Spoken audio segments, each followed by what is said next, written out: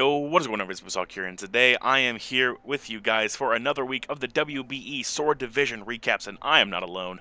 Hey, what is going on, WBE fans? My name is JB Allergyside. Please forgive me for coughing and sniffling. I feel like crap, but I'm going to power through this. Awesome, awesome, awesome. And before we get into this week's matches, a couple of housekeeping tips and tricks here for you all. First things first, we are closing in on 10,000 subs on the WBE YouTube channel, and that is absolutely bonkers to me. Like, if you take most of the analysts' numbers, you'd get maybe 10k subs. So there are so many of you guys that is awesome to see the power of the WBE and what we've been able to accomplish so far. Yes, thank you guys so much for that.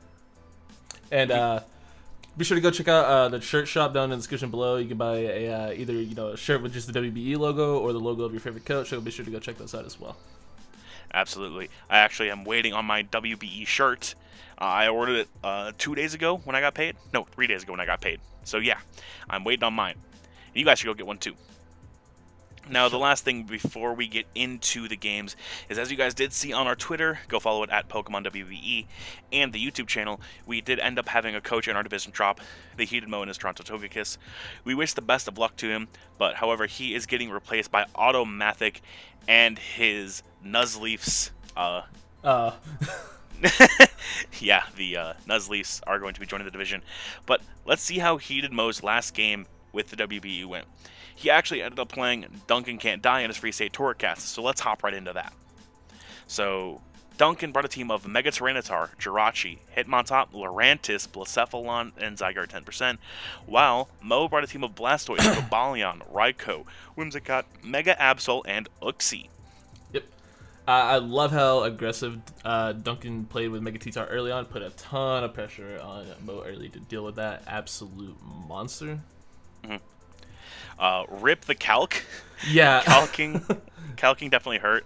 Calc for level 100 instead of level 50, and he lived the sucker punch and could have just swept through the game. It was a good read, except for the yeah. miscalc.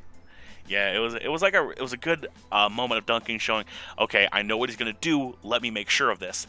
And he mentioned later in his game. I actually watched his stream, the video went live, and he's like, "Watch this read. Watch this read." Going up to it, and then he goes and he just face palms in the stream. It was so funny. Yeah, it was really cool to see Lurantis do stuff. Really cool, underrated mod in my opinion, and it was really cool to see it put in a ton of work here.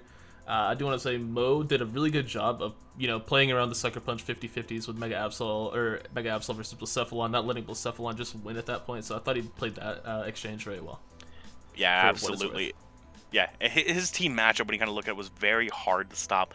Blacephalon, D-Dance, Mega T-Tar, and Superpower Lurantis. Yeah. It's very hard to stop that with the team Mo had in general, so I can't really fault him for the team he brought. He brought a good team given the matchup. But as we can see here, Lurantis doing some things, and Mega T-Tar would have gotten all 6. Oof. But yeah, that is how the ball rolls. Yep. Speaking of rolling balls, let's go into our next game, because transitions are awesome. A segue. Leave a like for that. Swagways. Jesus Christ. We have the South Texas Sableyes coached by In Vivid Color versus the New York Marauders coached by Mr. Talent. So the Sableyes brought a team of Sneasel, Nidoking, Mega Aggron, Hawlucha, Tapu Bulu, and Mew. The Marauders brought a team of Houndoom, Empoleon, Gyarados, Buzzwole, Stunfisk, and Latias. Awesome. Now, sigh. Rip my lock, first and foremost. And looking from team preview, everything just did so much work. Like, Nidoking had a chance to just absolutely win. Hawlucha just won if, what was it? If you could get damage on the Gyarados. Yeah, he was Mold Breaker, and I learned after that it was a misgen. Yeah. And it was meant to be the Unburdened set. Yeah, it's and unfortunate.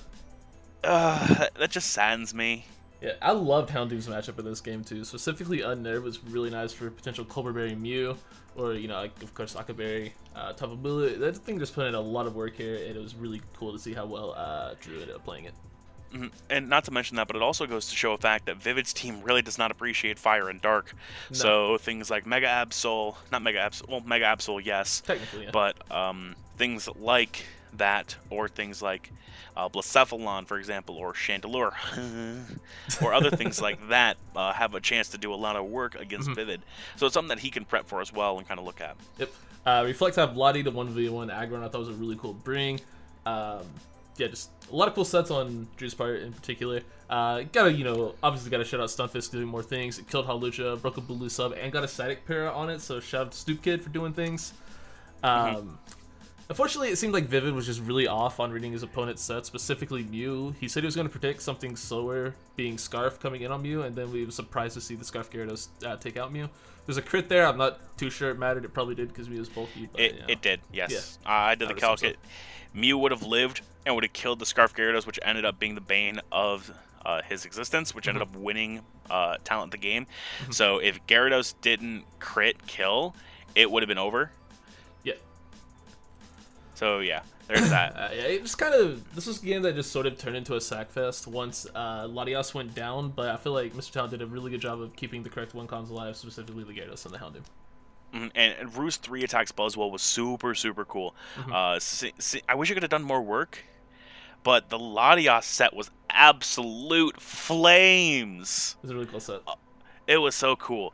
And remember, everyone, say it with me, Hacks is a win con. Let's move into our next game here. We have the New Orleans Pelipers, coached by Pokemon7, versus the LA Spice, coached by K. Cray. Now, K. Cray and her LA Spice brought a team of Garchomp, Starmie, Porygon 2, Lilligant, Ninetales, and Mimikyu. And John and the Pelipers brought a team of Diggersby, Licky Licky, Mudsdale, Salazzle, Slowbro, and Mega Diancie. Alright, I was asked to read something from our fellow analyst Jacob, as always, who is in K-Cray's front office. He just wanted me to say how bad of a play he thought John staying in on Starmie was, since he didn't know if it had Toxic and John ended up not having Heal Bell. He could have just lost the game then and there, because Licky Licky, as you guys know if you ended up watching the game, put in a ton of work. So Jacob wanted me to point that out, so shout out to Jacob for that. Good. That's actually a really good point there. If Starmie did have Toxic, well, if Starmie had Toxic, if she did Toxic on the Licky Licky, that game turns into so much different, and Lilligant actually could win the game. Also, shout out Lilligant doing things. Lilligant doing things was cool. P2 set was also really cool, being able to deal with the two biggest offensive threats on the Pelipper's team, being Mega Diancie and Salamis is a really cool set. Mimikyu was also a really good bring. She's been playing Mimikyu incredibly well at this point in the season, and this was just another example of that. She really opened her third eye with this Mimikyu set. I thought it was super cool how she ran a minus attack nature to live foul plays.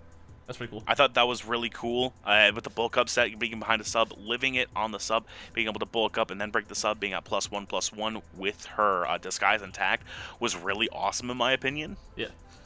But then you have to think, maybe if you had that little bit more attack stat, maybe you could have done something more to Licky, which, her team just had no real way of breaking Licky Licky, which is, good on John for preserving it, and just really, good play there.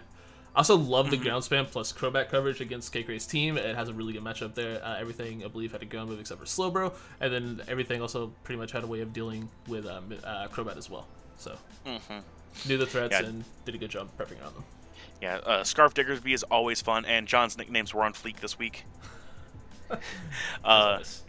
Yeah, and K really, once Mimikyu and Lilligant kind of went down, I don't think that 3v3 was played out properly, in my opinion. Yeah. It could have been played out so much better, in my opinion, with Licky Licky out versus the Lilligant at that point. Could have been so cool. It's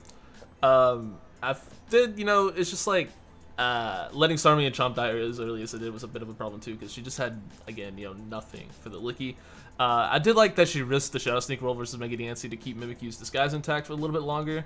Again, like I said, she's just been playing Mimikyu very well, and hopefully we get to see her continue to do so with that mon. Yeah, it's been super fun to watch her do that, and really, really cool. But yeah, that is all my comments for that side of the game. Same. Awesome. So let's go into our next matchup here. What a game this was. I hyped this up in the pick'ems to be possibly the game of the season, and let's see what we got.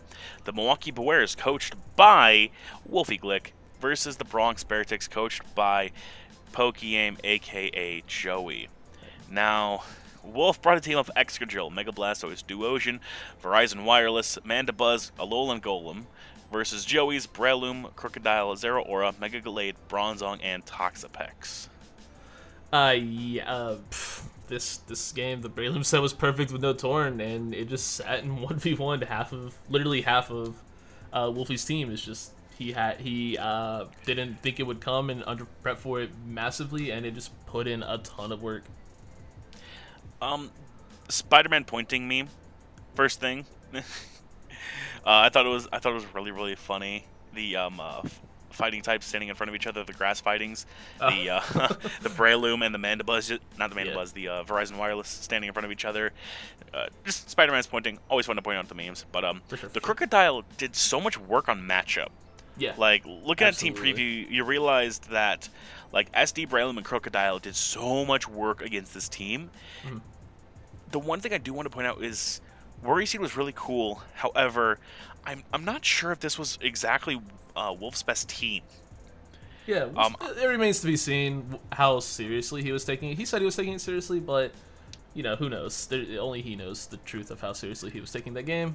Mm-hmm. I think he could have been kind of underplaying for the fact that he could meet Joey in playoffs, and he wants to hide some of his best stats. I know some coaches that do that as well, and it actually just worked in another league that is a high caliber league. So it has signs of working. It just depends on how Wolfie plays. And it's not that Wolf brought a bad team. It was a really fun team. It's just he didn't have anything to break the Breloom specifically. The Toxapex and the Bronzong, you know, put a lot of pressure on stuff like Excadrill, and there was just not a whole lot he could do to break that sort of team. I just want to point out the Zeraora set that Joey, you know, had for 1 week. With Scarf is gone and scouted, like potentially, you know, Scarf Drill specifically, that Zeraora set just really went in. So it's easy to see why he wanted to pick that up for this game. Absolutely. It was really, really cool to see, especially versus a Tornadus. Great to have for that week. Yep. But yeah, that's kind of all I had for that game. Yep. It was just kind of a slaughterfest with Breloom just sitting in front of there and acting like a Chansey for a week. Yeah, that's pretty accurate, honestly.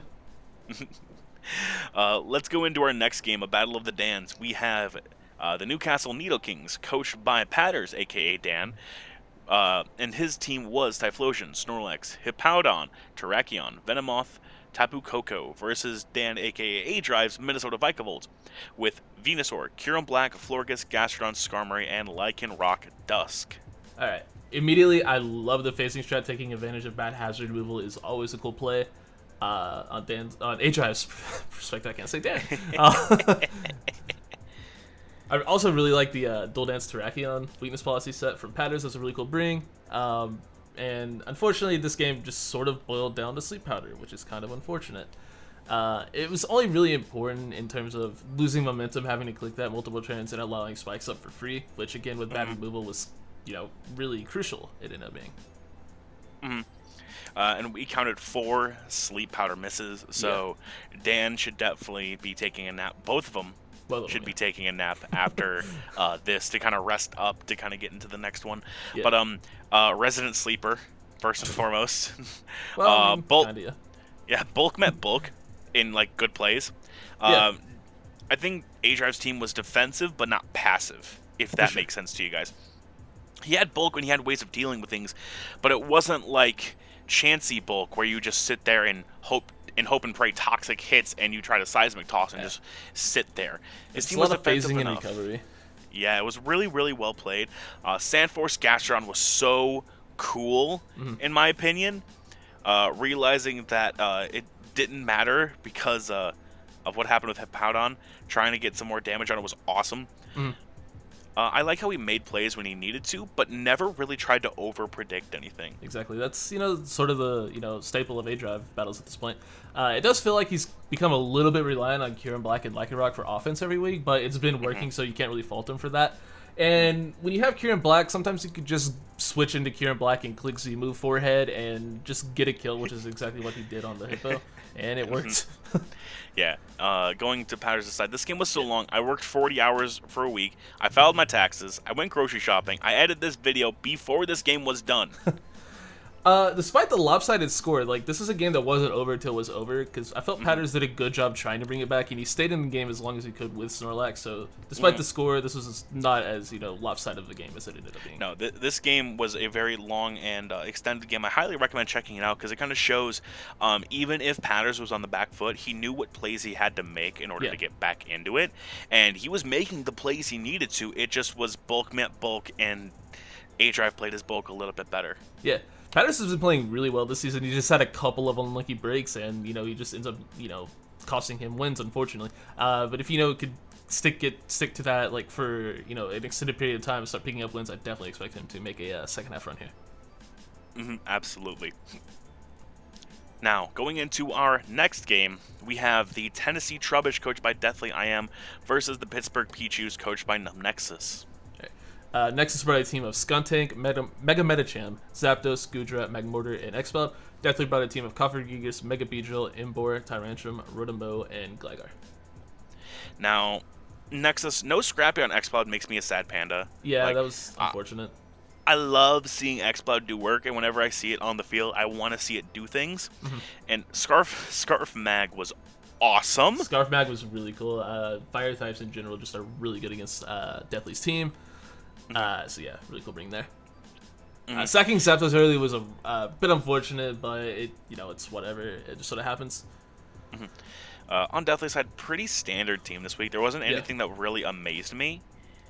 The only thing I really want to point out that was, like, he just threw away Coffergigas, man. That is the best check to Mega Medicham in the game, and he just threw it away early. Yeah, he didn't really make a lot of plays to put himself in a position to win the game. I feel like the game was over just as soon as Coffergigas died, and he just went back to, like, I believe it was week 1 or 2 where he was just switching in Mons to die. Rotombo specifically, he just switched in to die for no reason on the Magmortar. It's just you gotta scout out a little bit. I don't really know what to say in that regard, but you just other than you just gotta play better. Like, I don't really have much else to say. It's rough game. Yeah, it was really, the score replicates a 3-0. However, this game was very much more lopsided than the 3-0. Definitely did a great job of bringing the differential down. But in my opinion, this game came down to positioning, and it was really key. And it kind of showed a factor of how each coach valued positioning and valued Mons to position themselves to get certain threats in that they could do something with. And Deathly never really got his positioning set, and when he did, he didn't go anywhere with it. Yeah, he did a good job of reviewing stuff with, like, Exploud and Magmortar, and then getting Mega Medicham in to click buttons and just sort of clean up the game. And again, just sacking the game completely changed once Coffergigas died. I feel like it could have been a much closer game, potentially even a Deathly win had Coffergigas remained alive. But you lose the best Mega Medicham answer, and Mega Medicham just gets to kill things. It's kind of how it rolls. But yeah, it was. I expect Nexus to kind of keep this play up here. He's been playing very well as of recent, and I'm looking forward to see what he continues to bring. However, his videos are very much not monetizable on the channel. Oh god. His commentary is top tier. I recommend watching it, but it's very much PG-13/rated R, so be careful. But yeah. That is it for that game. Let's move into our last game of the week, the Milwaukee Sawsbucks versus the Rochester Rhydons. Alright. Boffin brought a team of Staraptor, Weavile, Suicune, Mega Altaria, Shaman, and Metagross. Magnitude brought a team of Politoed, Clefable, Azelf, Thundurus Therian, Mega Swampert, and Quillfish. Now, first things first, Steve controlled the early game, like, fantastically. Yes, he did. Making reads, making plays to go with him, too. I really like the Altaria set was clean. Hillbell, Hypervolation spam was really cool. All-in Staraptor set was clean too. Unfortunately, he got frozen. Kind of sucks. But he did a good job. Buffin did a good job not letting Hacks just completely snowball and throw him off his game. I feel like he did a good job there. Absolutely. He brought the mid game back perfectly. Yeah. Like the way he went around, and I'm gonna insert a clip here. So context for this, Jodo and I were kind of watching through the WBE games on one of his streams, and I ended up joining him on his webcam here because I live with him. And we ended up watching Boffin's game as it was being uploaded. So we got a first look at it with no commentary, so we were kind of taking a look at it. Suicune was in against Quillfish, and this is what happened. Oh, there it is! my god! There it is! He got it! Oh my god. Oh my The lord. first bit of hacks to go his way all game. Is the crucial. The cleanest It's kill. crucial. Quillfish Wow. goes down. This is big. That's huge, dude. Okay, so yeah, it was kind of a crazy thing. Getting the burnout Quillfish was so crucial, in my opinion. It was absolutely crazy. Yep. A couple things, like, I feel like Boffin sort of like put together, some of the gripes, I guess you could say, I had with him. He did a good job scouting for the Z move on did a good job scouting for the Z move with Shaman versus Thundy. He doubled into Metagross on the potential Z Sludge Wave. Really liked that play.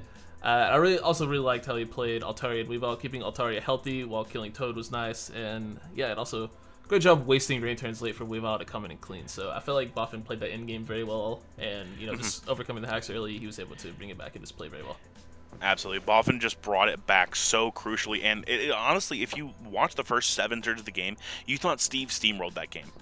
Like, absolutely. And going from, like, a thing where, like, okay, I'm about to get 6-0 to where you can pull it out by Weavile coming on in and cleaning was super cool. Also, 25% roll to kill with Mega Pert on Earthquake to kill the Weavile. Did not get it, and Weavile won. Yep. I would have liked to see Steve play a little bit more aggressively with his Rain Sweepers mid-game. I feel like Mega Swampert just had a really good matchup here. Getting rid of that, just doing a lot of damage to his team in general. I believe he had Poison Jab on his Quillfish, helping to get rid of Shaman as well. Yes. I feel like if he played just a little bit more aggressive with his Rain Sweepers, he probably could have, cleaned that game up. Absolutely. But we will see what they both do next week. So Boffin has his first win of the season, if I'm correct. So go Boffin. Really good game by both coaches, so definitely be sure to check that one out. Yeah, absolutely. It was a really, really fun game. But yeah, that is it for the Sword Division recaps. As always, if you guys are curious where the other games are, continue to subscribe to the WBE channel and ring the bell so you guys get notified when the other weekly recap goes up or when any other upload we have goes up. With that, JB, your final thoughts? Hashtag disable adblock. As always, we have been your Sword Division analysts for the recap. Other than that, we're going to get out of here today, guys. Peace out, Scouts. Peace.